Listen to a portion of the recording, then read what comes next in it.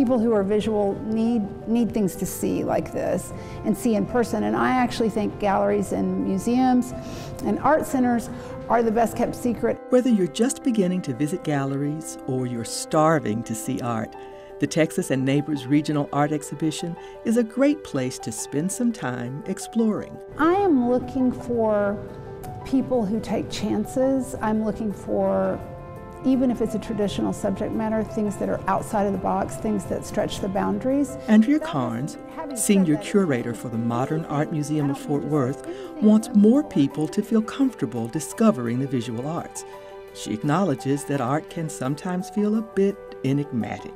Art isn't always easy to digest or ingest or understand, so it doesn't mean that every work you're going to understand or get, but you aren't supposed to just walk in and intuitively know everything. For those who think they'd like to learn more, the way is very simple. If people feel intimidated by art, I think the best way to start getting over that is to spend time with art. Carnes served as juror for the annual exhibit, which attracts artists from throughout Texas and 4 neighboring states.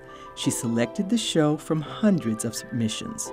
I was thrilled with the amount of people who entered the exhibition. There were over 700 entries, which was fantastic. Carnes also had the daunting job of selecting the winners, including the Best of Show award. I chose a work by John Cole called Contemplation.